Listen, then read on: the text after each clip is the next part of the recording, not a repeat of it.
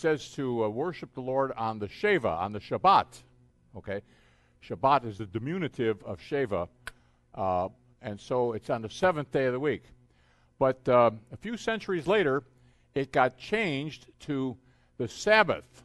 And when's the Sabbath? Well, it's Sunday. Well, why is it Sunday? Well, because that's when we celebrate the Sabbath. Oh, really? Yeah. Well, we've been celebrating it now for a few hundred years on Sunday. So we're celebrating it. We're honoring the Sabbath. And the Sabbath had been transformed to Sunday. Just the opposite of what God says. Some Slewfoot comes in there and changes it to the opposite. Instead of first day of the week, to the last day of the week. From the last day of the week to the first day of the week. Isn't it interesting how the Ten Commandments got changed? And we're not even aware of it. But so if you'll look through some Catholic Ten Commandments and compare it with the Hebrew, you'll find that there is a discrepancy. Okay. And that's how we wind up with Saturday and Sunday worship. Now, I don't think that's necessarily a bad thing. I mean, in heavenly places, we're going to be doing this 7 days a week. Okay. So I think it's what's in people's hearts that is the important thing.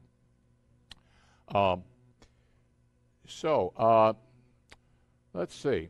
We have a number of people. We have some people who are away on travel, and it's amazing how dependent we become on some people who are really standouts in service. It takes about 35 people who perform one function or another for our congregation to function. And the roles are not always visible. We have a few families, like the Navarro family, that are here. Robert is one of our Shamashim, one of our deacons. He's here at 7:30. But his wife and daughter show up at 8 o'clock. But then there's the Studer family, and they're here, and they're all functioning, in different roles. And then David Iniguez and his family, they are not here today. In any case, we have other people who fill the void, and it's really a nice thing. And so we could use a little extra help today. But actually, if you think about it, ministry is a gratifying thing. There's so much out there that promises us gratification and satisfaction, and it doesn't work out. It's an illusion, a delusion that we're going to be gratified in the things of the world. But when we give service to the Lord, we get welded together in friendship with other people, and it's not a burdensome yoke. It winds up to be something that we look forward to and we're in, and that's how we get to feel like members of a family. In California, there's a lot of alienation, and it's hard. A lot of us don't live near our families, but in a congregation, if you get into friendships, you can get to feel like you have a family.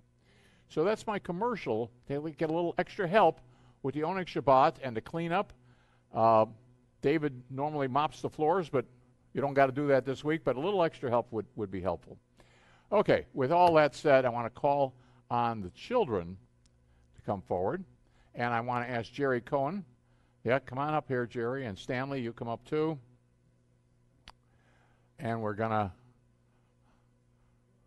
pray over the children. Is that you? No.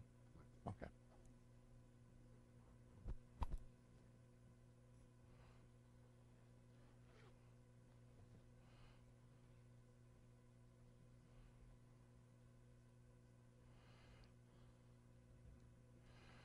Okay.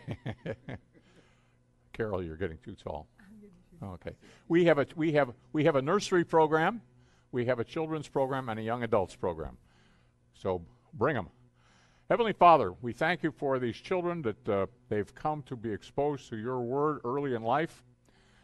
Train them up in the way they should go, and they will return to it after many days. We just ask, Lord, that you would bless them, bless the class, bless Carol for her service, especially in the class, and Terry for his service.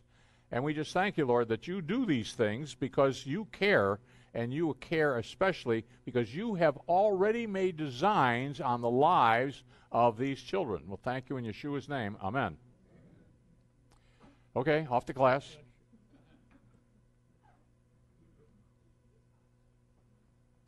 Off to class. Okay.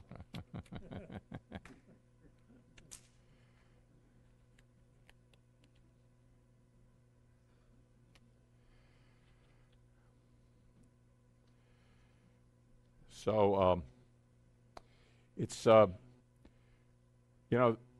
we believe in the New Testament and we believe in the Old Testament, and it sometimes seems like fun to see how all the concepts of the New Covenant are from the Old Covenant. There are no new concepts. Oh, what is that right? I thought there were no. They all were from the Old Covenant with an expansion of explanation, so that more understanding could be made, an extrapolation, if you will, about Old Testament precepts. So to me, it's always nice to go back and say, well, where does this concept come from? So we want to do a little of that this morning, but let's put things in order, okay? We came to hear from the Holy Spirit. That's what makes it interesting. That there is a force out there, an invisible force, that influences things and can speak to us in ways that are understandable to us. That may be unique that is unique to each individual. How he speaks and tells us which way to go, what to do. Not immediately, not this second. But over time, he will guide our paths. He promises to do that. Acknowledge the Lord in all your ways, and he will guide your path. He promises. So, please join me. Spirit of holiness, it is you that represents Yeshua, and by his crucifixion, the spirit of this man was let loose, available to all people in all times, in all situations, throughout the ages. You are the holiness of Yeshua that resides in our hearts. We have invited you to come into our hearts, and we know that that's necessary to invite you in. You're not coming in without an invitation, and we gave you an invitation to come in because you said that, behold, all things will become new. You didn't say overnight, but behold, they all have become new. And you bless us. And we ask that you would speak to us this morning, breathe upon your word, make it become alive, give us new thoughts that we haven't considered before in Yeshua's name. Amen. All right, an Old Testament scripture I want to start out with is Psalm 58:11. All right, because I just said something about reward, that there's service, but there's also reward. We human beings, we're very reward oriented. We're not so much interested in supplying the elbow grease, but we are interested in the reward.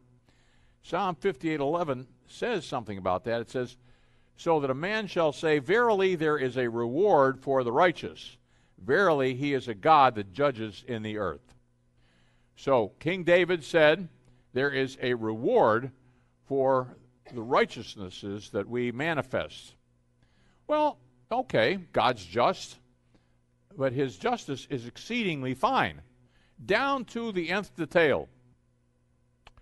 And he's well capable of doing that. After all, he establishes his stars in the heaven. Just imagine how many million, jillion light years there is for the light to come. But just imagine that we watch these constellations, certain stars move in concert across the sky in predictable ways. And one star may be a million jillion light years away, and another one may be 10,000 million jillion light years away, but they are all traveling in our view together. And what's more, that goes back on an unfathomable period of time, and then it's all done so exactly. I mean, if it was off just a little bit, just imagine over a million jillion light years how that could be, that little discrepancy could be multiplied and distorted. But no, this situation moves across the sky perfectly, and this, with the same distance between to our visibility. And then imagine we have an eyeball that can actually see it. And we have a brain that has all these billions of cells and blood flowing through them and nerve endings, and that somehow mysteriously winds up to be a thought. We peer at it through our eyes and through the microcosmic brain, the things that make up the brain, we can perceive it. And then, wonder of wonders, what a mystery, it has meaning for us. That the constellations have meaning. I mean, this God knows what he's doing. In fine detail, and we should wonder whether or not he is capable of keeping track of our needs. If he can do all that, and he can keep our brains functioning to perceive those stars that have been out there moving in perfect mathematical precision for a million jillion light years away in galaxies that are beyond our telescopes and comprehension. I mean, he's a person. He's the most important person, but he knows what he's doing. And he keeps track of all of it, doesn't forget any of it. He is capable. He is well able to take care of every single detail. Every single detail. Better than we can. It's an amazing thing. It's an amazing thing that he is able to perform on. And he says, not to worry, I'm keeping track. I judge the whole earth, and there is a reward for righteousness. Oh, hallelujah. Let us look into the new covenant and see how this actually works its way out. Let's turn to 2 Corinthians chapter 11 and verse 23. And there's something interesting here for us to consider, I think.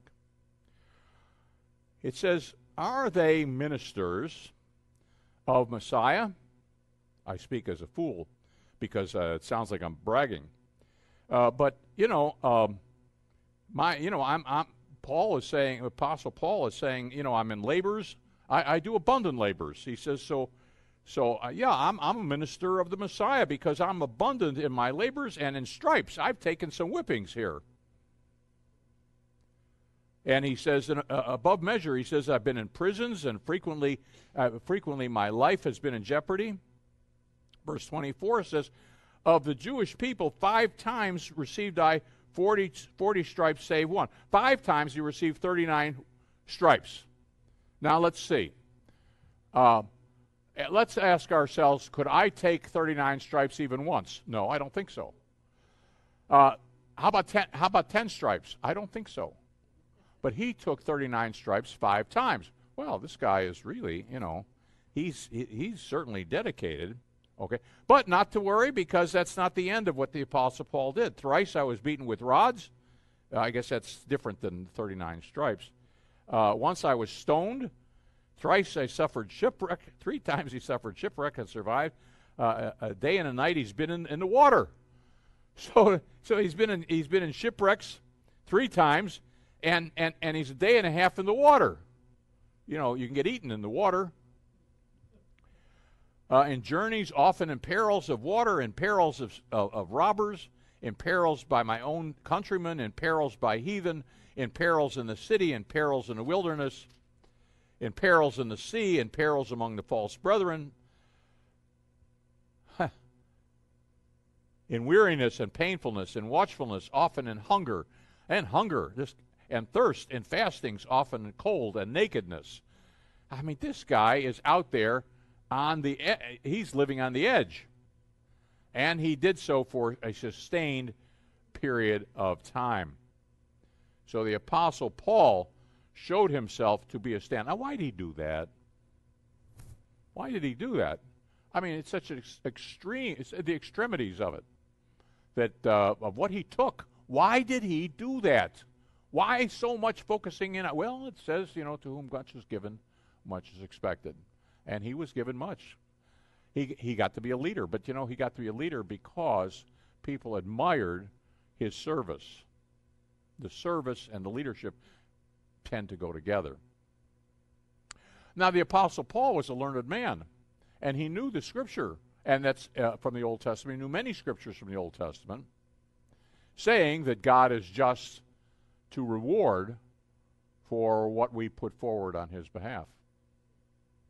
So, Paul, knowing that, could it be that in part the motivation for Paul to take all of this, and it was substantial, the motivation was that there was going to be a reward, that there is nothing that I experience that's lousy that there isn't going to be benefit for. Yeah, I'm going to be whipped. Yeah, okay. Yeah, oh, that one. Oh, that one hurt. Yeah, whips today instead of rods. Yeah, rods today instead of whips. Yeah, that hurt. Oh, my goodness. I don't know if I can take it anymore. I'm about to pass out, and so on and so on. But there is a reward for every stripe.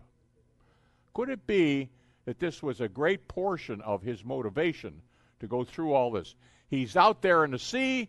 It's only the second time that he's been shipwrecked, so he's not quite used to it yet. But he's a day and a half, and it's dark, and it's so on, and it's cold, and yet he's there. But he's reminding himself of the Scriptures to escape his present reality. He quotes the Scriptures to himself and loses himself.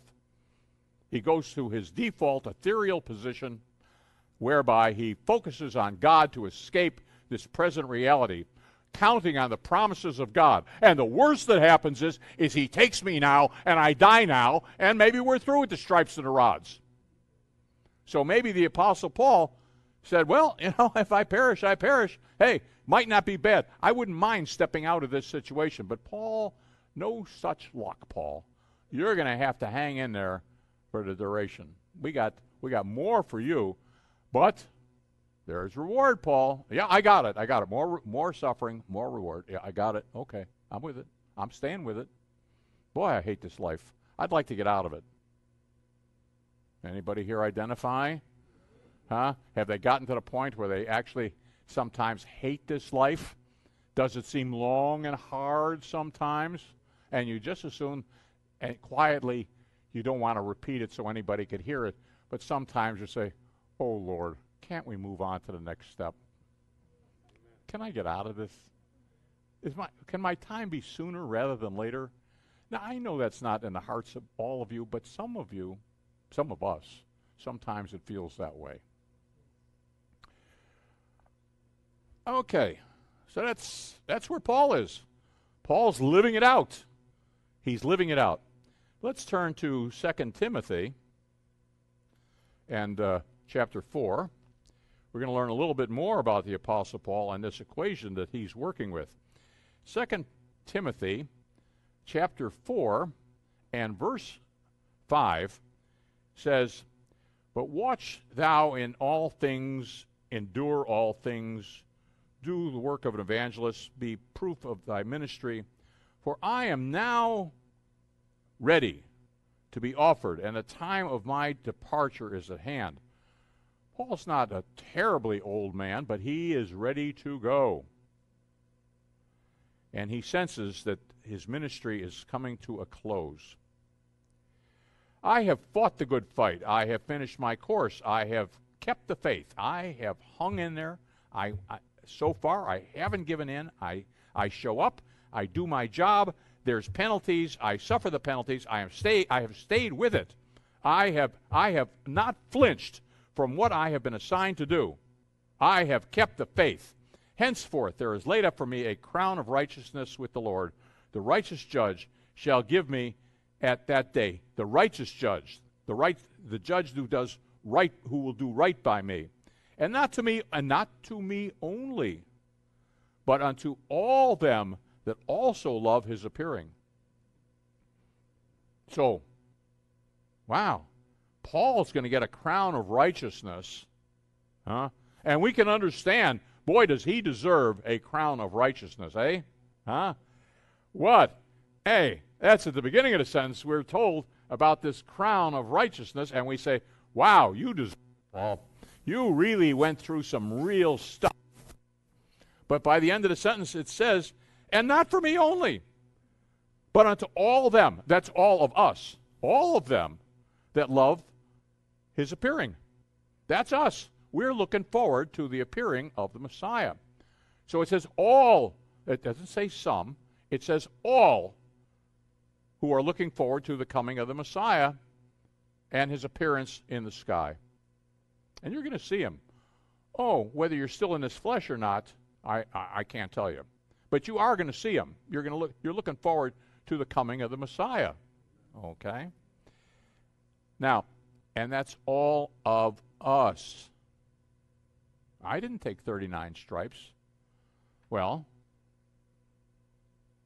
maybe Paul will have a better standing in heaven than you. Well, that's okay. He deserves a better standing than me in heaven. So there is, in heaven, we have a kind of a hierarchical situation. Yeah, we have Yeshua, and but there's cherubim and seraphim and this angel and Michael, an archangel. I mean, so it suggests that there's a hierarchical situation, and there's a hierarchical situation in the Satanic kingdom too. Okay, so, but that's okay, because I'm confident that when we get into heavenly places, each and every one of us will feel like we've gotten better than we deserve. That's part of being in heaven. Okay? And that's to be enjoyed, that we've gotten, that the Lord sees and appreciates everything, and he's given us more than what we feel we deserve. And it will be correct. We are going to get more than what we deserve. And God, do you notice that Paul, it doesn't talk about him having a cold or the flu. Huh? It doesn't talk about him having a backache, a muscle spasm, right? A gallbladder attack. He had all of these things.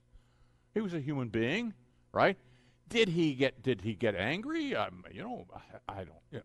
He did not live a perfect life. He was a human being. There was only one guy that lived a perfect life. So the Apostle Paul, he's in the soup with the rest of us. He's leading an imperfect life. All right? But isn't it amazing how his imperfections got edited out? Edited out. We don't know of his imperfections. We don't know the things that he did that were small-minded, or maybe he slighted somebody, or maybe we don't know. Why? The Lord, his life has been edited. Only the good stuff survives. The Lord, he's not a respecter of persons. The same rules apply to him as apply to us. So all the bad stuff that we've done, all the little pictures in our mind of the things we cringe at, oh, did I do that? Oh, did I say that? Why did I have to do that? Oh, that was bad. I wish I hadn't done. Yeah, that's all going to be edited out for all eternity. That's done with. That's gone. That's rubbish. That's the refuse. That's the waste. And God is, I guess you'd call it waste management, because that's all the wastefulness of our lives, and it's all washed away. Only what survives is, what did I do? What did I do in the kingdom of God? That's all that's going to survive. And pity the poor person who don't got nothing but bad stuff, and nothing whereby they serve the kingdom of God, the Messiah, the Scriptures, etc. Oh my goodness! It says that for those who are the believers, Deuteronomy, Old Testament, 1500 BCE, it says, the book of Daniel, 550 BCE, says that there will be some who are going to everlasting life and be rejoicing. And then there's others who will be going to everlasting contempt. There will be self-contempt. Why didn't I do something about that while I had a chance? So a just God, there's reward. Let's turn, but it says here about a crown of righteousness. Paul's got a crown of righteousness, huh? James 1:12. James 1:12 tells us a little more about this crown of righteousness. Blessed is the man that endureth temptation, for when he has trials, he shall receive the crown of life, which the Lord hath promised to them that love him. So if you're one of those that has a love relationship with God, or with the Messiah in particular, the human expression of God, you shall receive a crown of life. So there's a crown available, not only to Paul. Paul says, not himself only, but other people. And here's James saying the same thing, okay? That after we're tried, and this life is a trial from beginning to end, that we are to receive a crown of life. Now, that's not everybody. You got to be a friend of God, okay? Friend of God means that you're in the faith. Faith in what?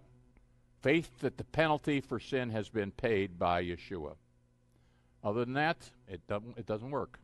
All right, so there's a crown, and Paul speaks of it, and James speaks of it.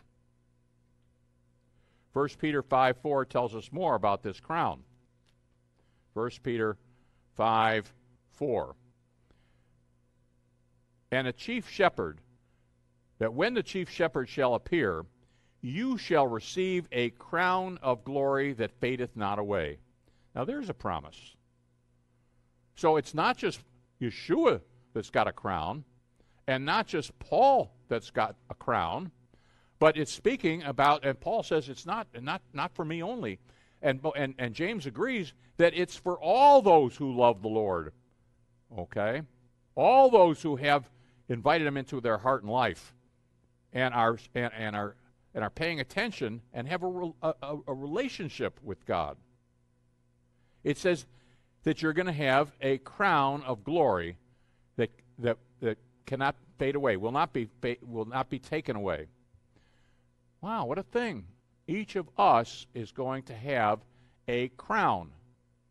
Hey, I'm ready. Like the idea of having a crown. Revelation 3:11. You know what's nice about having a crown? One of the really neat things about having a crown, it's indicative of royalty. Oh, yes, we're a royal priesthood, the scriptures say. Well, royalty has authority. So here we are, waddling through this life, stumbling through the best way we can, and it's hard slogging. Now, some people, it doesn't appear as though they're having a hard slog, but they are. It's just hidden. Everybody, Job says, sure as the sparks fly upward is to have problems. Everybody has problems. Everybody has difficulty. Everybody is having a trial in this life. Some people have a physical trial. Some people have an emotional trial. Some people have spiritual trial. Some people have situational trial. Everybody's got something that they're dealing with. And it's hard. And there's no escape. It just appears that some people have escaped that. But no, it by definition, if you're in this life, you have problems. Revelation 3:11 tells us more about this crown. It says, "Behold, I come quickly, so hold fast that no man can take your crown." In other words, like Paul, hang in there, buddy. Hang in. Stick it out. And if you can just show up, if you can just stay with it, nobody can take away your crown. You got a crown. You're royalty. Now, royalty has authority. Okay? If you're part of the royal family, you got authority. Oh, so I'm going to have a crown and I'm going to have authority? Yes, you are. So in this life, we feel like we are powerless. There is so much that we have no say-so over. We anguish and we want this to happen and we want that to happen. And can you do it for me yesterday? Buy me, get me, bring me. I need something. I need this now. I'm suffering. Can't you see, oh God, that I'm suffering? I have been travailing for a long time. I've been travailing. I've been years. How about it, God? Can you come across for me now? That's part of life, and we're all in the soup. We're all in this soup, and there's no... But we have to live it out. We have to live it out. But we can escape. We can escape and take refuge in the eternal. We can we can go to the default position. And that is, instead of this reality where the world is pressing in on us, saying you can't make it, saying you don't have enough, saying you don't have the capacity, all the things that are saying how hard it is, and instead of focusing on that, what we do is we focus on the eternal. We focus on the promises. We focus on all the things that keep our minds not in the negative, but rather in the positive. And we take refuge in the eternal promises, the scriptures, the nature of God, and all of the things that put us in the kingdom of God. When we're in that default ethereal position where we're focused on the Bible, the Messiah, etc., when there's a song in our heart where we're praising God, we have escaped this harsh reality. Hey, Mao said that it is the opiate of the masses. Well, give me another shot, buddy. I need it. Okay, hallelujah. I need my regular dose. I come here on Saturdays to get my regular dose. Okay? I guess that makes me a pusher. I love being a pusher in this regard. Okay. So it seems as though we don't have any authority in this life. I mean, even if you're elected, even if you're elected president of the United States, you can have a hard time. And it can seem as though you have a lot of authority, but when you try to do something, it seems maybe you don't. See? But in the next phase, in the next life, we will have authority. Well, Paul, can I petition the Lord in the next life? Yes, you can, and yes, you will.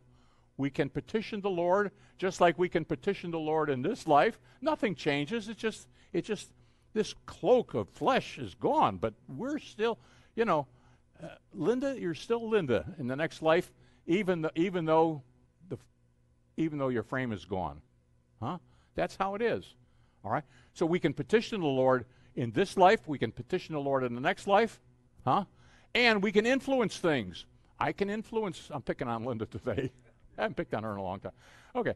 I can influence Linda. And nothing's going to change. I can have an influence. Only thing is, I'm going to have a lot more influence. A lot more influence because I am going to be wearing a crown. I will have authority in heavenly places. In this life, I may be seemingly without benefit of the ability of powerfulness to get things done. In the next life, we can affect things and we can get things done. And we will be in concert with the Lord, and we will be petitioning for things to be done that are in His will, and therefore they will happen. Now we have a shadow of that, a mild version in this life, because it's compromised by our flesh and our weakness and our doubt, etc., etc. But it goes on, and that's our future. Now we are so taken up. There's a delusion going on. The delusion is that life is the big thing. And yes, I know. I don't know what happened before I was born. Of course, from the foundations of the earth, you existed, because He had a design for you from the foundations of the earth. So you did pre-exist before your birth, and the intent and design of your life was known before you ever came out of your mother's womb. Okay, so you pre-existed, and now you're going to exist for eternal places forever and ever and ever. So whatever station you're in the forever situation. And then there's this in-between, this little brief period here. Some people it's 5, 10, 15, 20, 70 years old. Some people it's 90 years old. But it's a very brief interlude. That's the pressing reality. That's all that counts. That's the big deal. That's nothing. That's a little sliver of time. That's a little sliver of time, and we have a delusion that it's very important that I be gratified. I need to get things, and I need to become an important person, and I need to be well liked, and I certainly want my food and a little drinky once in a while. I'd like that too, and I'd like to have some money. And we're so consumed with how am I doing in this life that we forget that it's a small sliver of time. And the reality is the before and the after. Why have this? Why have this interim? What's the purpose of the interim period? Why would God design this seemingly delusional period, this very small sliver of time, in between the pre-reality, the pre-birth and the post-death. Why the interlude? What's that all about? God, do you know what you're doing? Oh, he does. Oh, he does. You see, this interim period is crucial in this respect. It's where we have an opportunity to decide. It's where it's decided where we're going to stand. Where are we going to be in heavenly places? What kind of crown are we going to have? Huh? Where am I going to stand? It's going to be a hierarchy, but where am I going to be in the hierarchy? Huh? What is going to be the judgment over my life? You see, this is a trial. They call it a trial for a reason. Because what we do here represents an opportunity in this life. And because of the opportunity, depending upon what we do in this life, we'll tell the story as to where we are in the next life. And the next life goes on forever and ever. So the smart money, the smart thing to do, if we can ever remember to do it, is to say, whoa, it's going to be such a long period of time. I want just as good a place as I can be forever and ever. That's what I want. I want to not just be there. It's in my enlightened self-interests to not only be a good guy, but serve the Lord. Give it everything I got. Because I am going to benefit, like Paul is going to benefit. Paul gets a crown, I get a crown. His crown will be bigger and better than mine, and probably bigger and better than yours. But he got a bigger and better crown. He earned it. What about all those stripes and rods, huh? What about all those things that he experienced? But whatever it is, all right, if we depending upon how good a job we do at serving the Lord, that's determinant of something about where we're going to be for a very, very, very, very, very long time, forever. So that's the purpose of the interim, of this brief interim of 70. And it's our opportunity. You do it here, and that's what will count forever. You don't do it here, and that won't count forever. Well, you didn't do much. I edited it out. But whatever it is, you're getting a crown anyhow. And you're going to say, oh, thank you, Lord, I didn't do much. But I'm here, and I got to be a crown, and it's better than I deserve. And we're all going to feel like we got better than we deserved. So we're all getting a crown. And the meaning of the interim period is to establish our rank in heavenly places. Hallelujah. Okay, so there's some people, they're doing it very purposefully. I mean, they're out there mopping the floors, they're out there serving lunch, they're doing this, they're cooking the food, they're bringing the food, they're here early, they're setting up the chairs, etc., everything. Why are they doing it? For the same reason the Apostle Paul did it.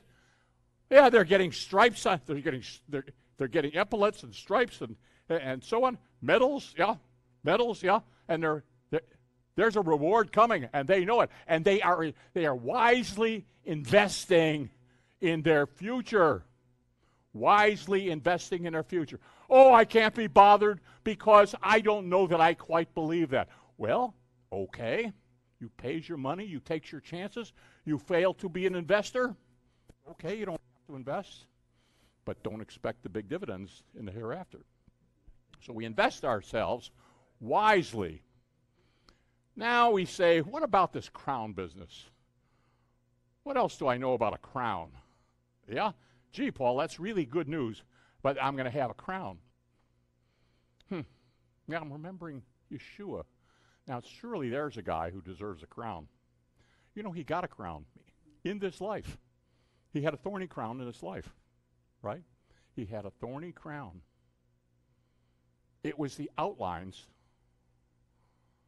It was the earthly outlines of his sparkling heavenly crown, but the form of it was there. There was a notification, this man has been crowned. Okay? Now, He went from having a thorny crown to having a glistening crown, a brightly shining crown, one that is beautiful. Of course, it says that he's the firstborn among brethren. That means that we get what he gets. We're joint heirs with him.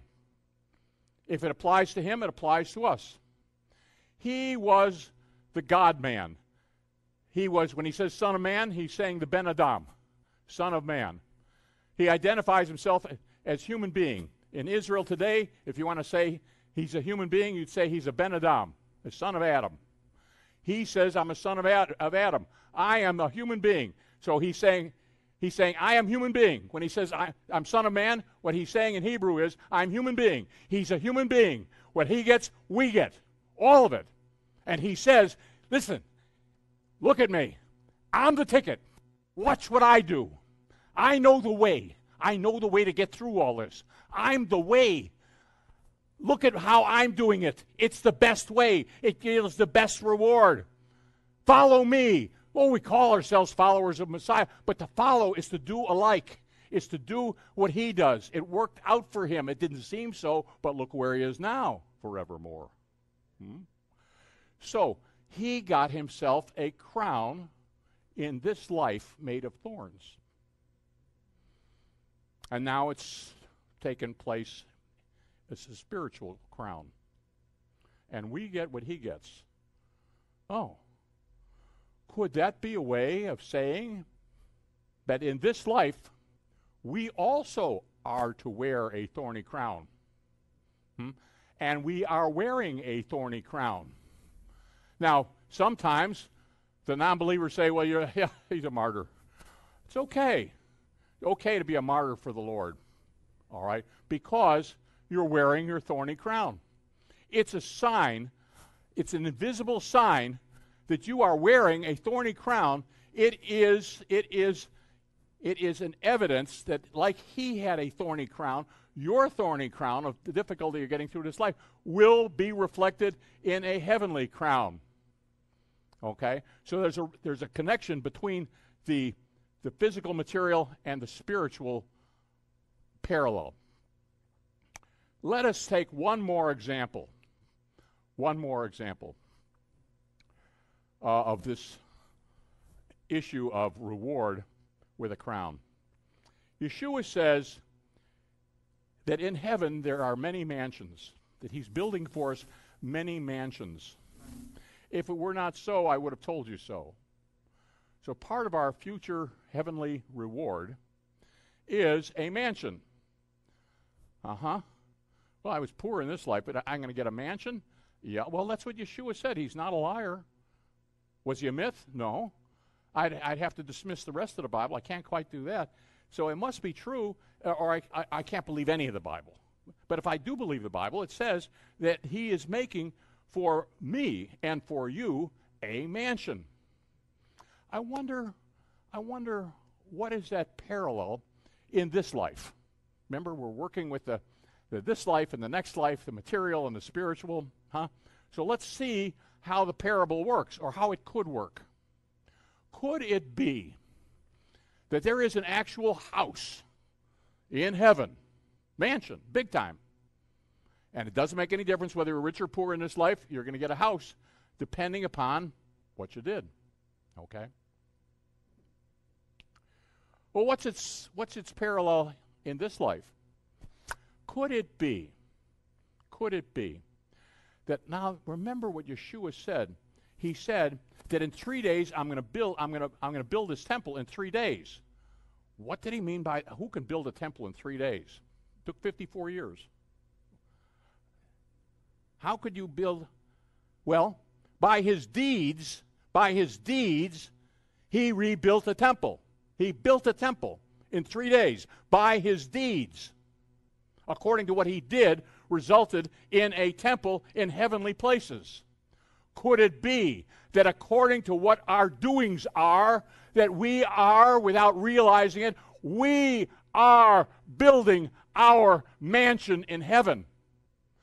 according to Yeshua, and by his doings and what he did with his life, resulted in the rebuilding of a spiritual temple. He is firstborn among brethren. We are joint heirs. Same rules apply to him as apply to us. By our doings, we are, in effect, building our mansion. There we are. There we are. The potential exists, and we're believers. We had the guts to. Yeah, I don't understand. I'm going to invite him into my heart and life. I don't care what they say. I am desperate. I need it. I'm going to try it. I don't get it, but I'll wait. God, you got to help me out with all this. And somehow we took a chance that all of society, I don't care what all of society, this is not working for me. I'm going to try this Yeshua. I don't care. I got to try something. And we did. And then all kinds of understandings came to us. And life became new. We became new creatures. And now what happens? Now we begin to build. It gets more grab in our life, and we begin to do things with our future in heaven in mind. We get to do things just to please our Messiah, that God would, that we get to thank him, and we begin to do things. And in the doing of them, as Yeshua rebuilt a temple by his doings, so it would seem as though the parallel would be that we are building our own mansion. Our own mansion. Come on to my house, come on. That's us. So what kind of mansion am I going to have? I'm going to have a mansion. And you know what? It may be yours is bigger than mine. All right. So what? I got more. I got a bigger mansion. I don't deserve a mansion at all. And I got one. I don't care if yours is bigger, because I know if yours is bigger, you deserve it. You did something I failed to do. That's okay with me. I got my mansion. There I am. I'm in my house, built by my deeds in this trial interim period. Oh boy. You mean I only got 70 years to rack up points? I only got 70 years to rack up points to do something for myself in eternal places?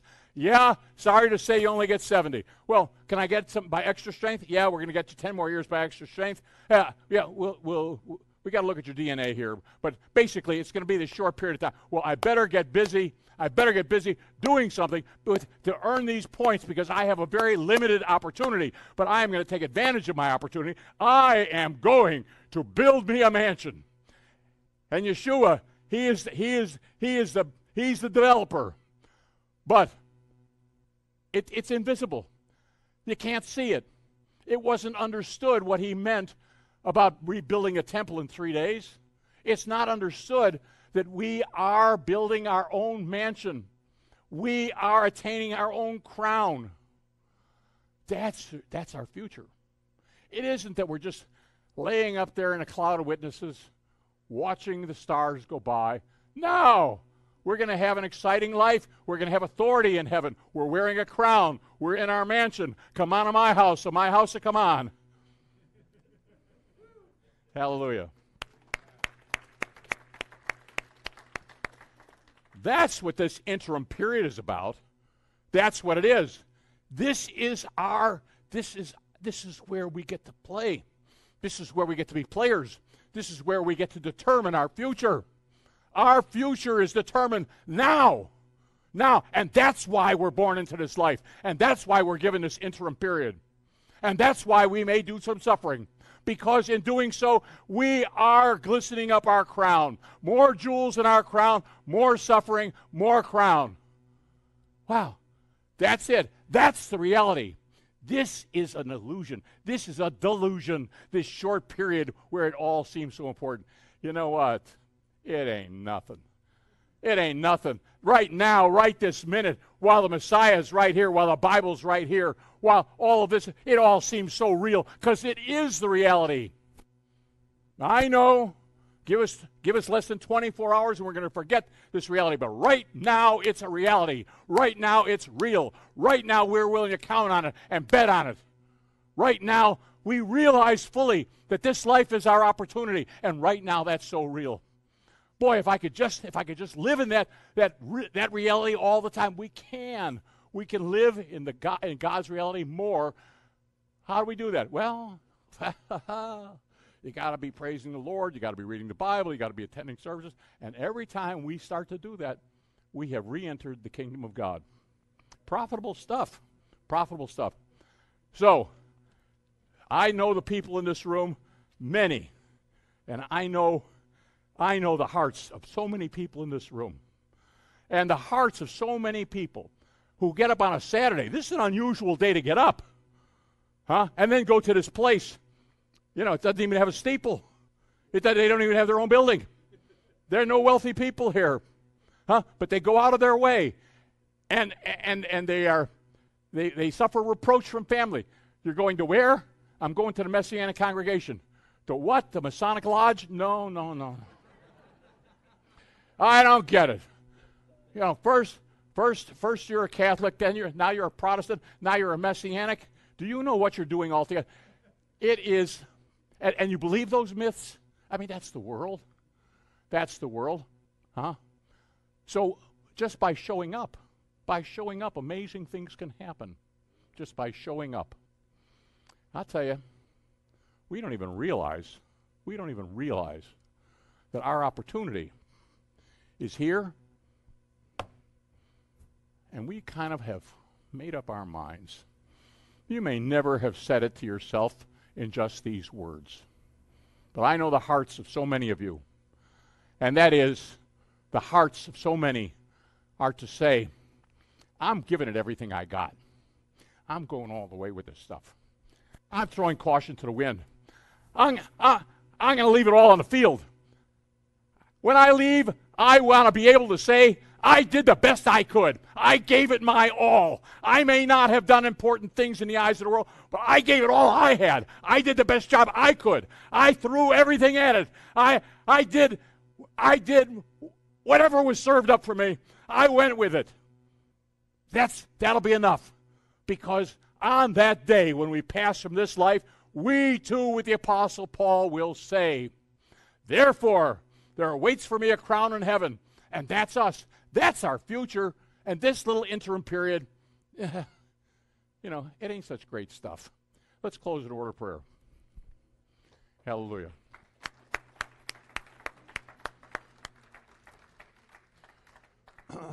Oh, Heavenly Father, we thank you that you can reveal to us the reality of the kingdom of God.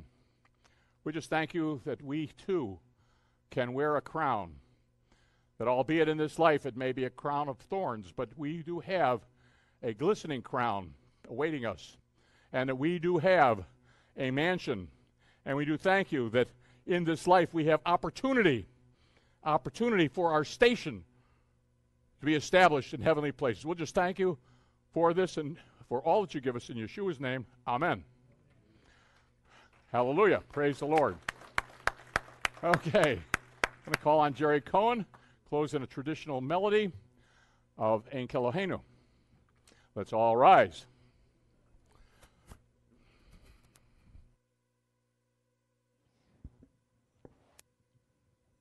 Oh, there we go. All right, join me. Ein Kelohenu, Ein Kadonenu, Ein Kemalkenu, Ein Kamoshienu, Mi Kelohenu, Mi Kadonenu, Mi Kemalkenu, Mi Kamoshienu, No Del Eloheinu, No Del Adonenu, No Del Malkenu, No Del Moshienu. Hello, come on. Baruch Eloheinu, Baruch Adonenu, Baruch Malkeinu, Baruch Moshienu, Atahu Eloheinu, Atahu Adonenu, Atahu Malkeinu, Atahu Moshienu. I can never remember that. There is none like our God. There is none like our Lord. There is none like our King. There is none like our Savior. Who is like our God? Who is like our Lord? Who is like our King? Who is like our Savior? Let us thank our God. Let us thank our Lord. Let us thank our King. Let us thank our Savior. Shabbat Shalom, everyone.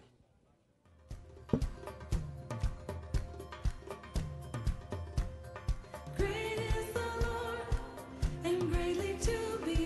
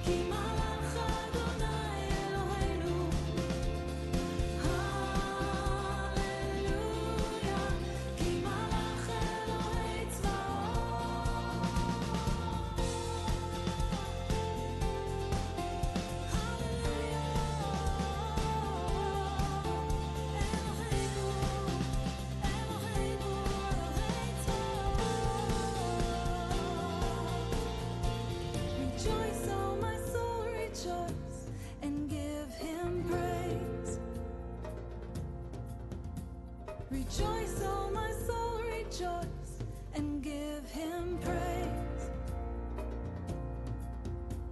נגילה ונשמחה, וניתן לו כבוד. נגילה ונשמחה, וניתן לו כבוד.